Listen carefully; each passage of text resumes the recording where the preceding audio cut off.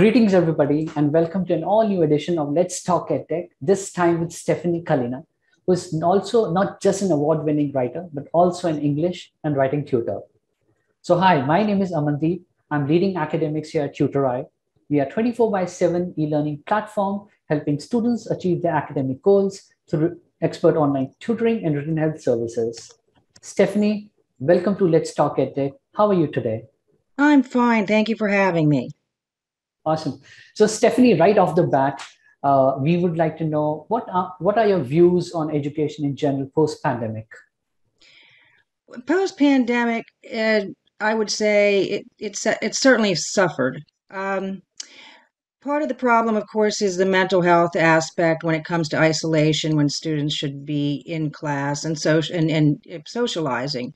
So Mhm. that's the most evident problem. I think another problem are the Zoom classes. Now, Zoom Right, has its place, but the kids uh, get quite bored, without that interaction.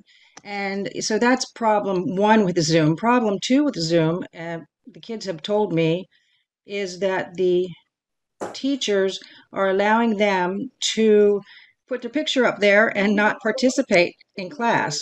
So that's a problem too. So we have two problems there. And then a third problem with Zoom is that the children aren't getting back their tests.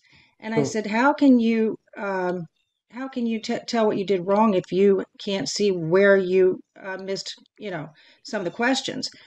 Mhm. So it might be a problem with all that scanning and everything, but the Right. teachers should probably be going that extra mile just to ensure that the kids don't fall behind. And when you're not getting tests back, when you're not watching children interact, things are going to fall through the cracks. So, Right, right.